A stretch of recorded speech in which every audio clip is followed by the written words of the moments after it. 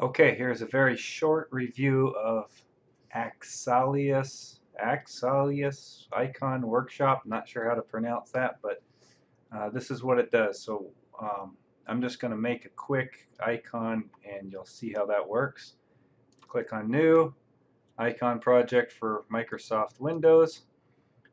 Here I always start at 256 by 256. You can always make things smaller later.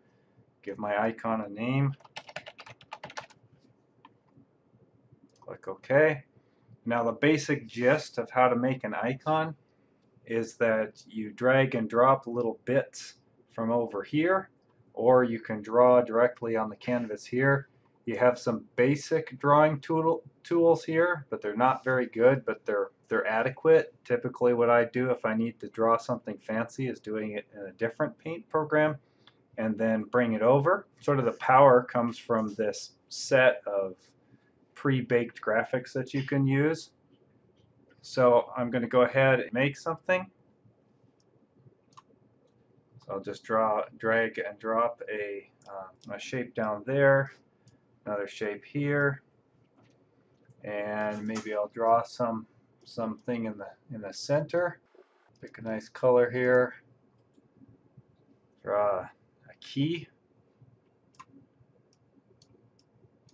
Okay, and now maybe I want to make it a little bit shiny looking, so I can add a glossy effect to it there. There's a whole bunch of different glossy effects. Control Z to undo here. Try a different one there. Maybe I want to darken it up a little bit, so I might use the brightness contrast and drop the brightness down a little bit and reapply my border.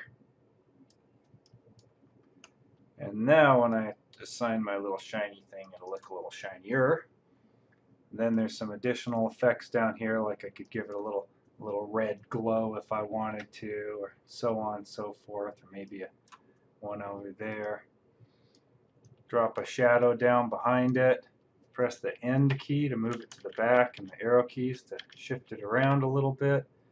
You can see here's a preview of a 1:1 scale of it. If you click on here, you can see what it looks like on different backgrounds.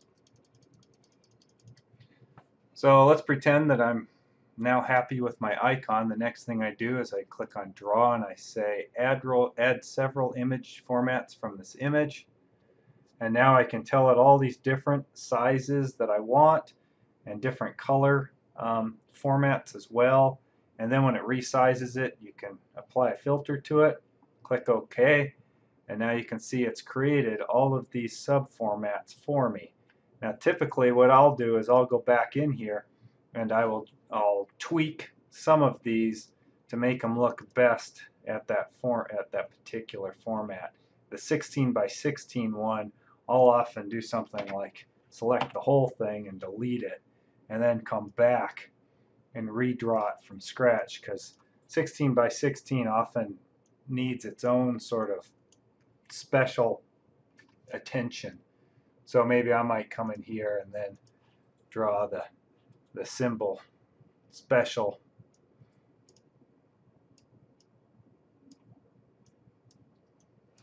down here to look good in 16 by 16. And then when I get it how I like it, do there. And then basically at this point all I do is say File, Save As, and save it, and it's good to go.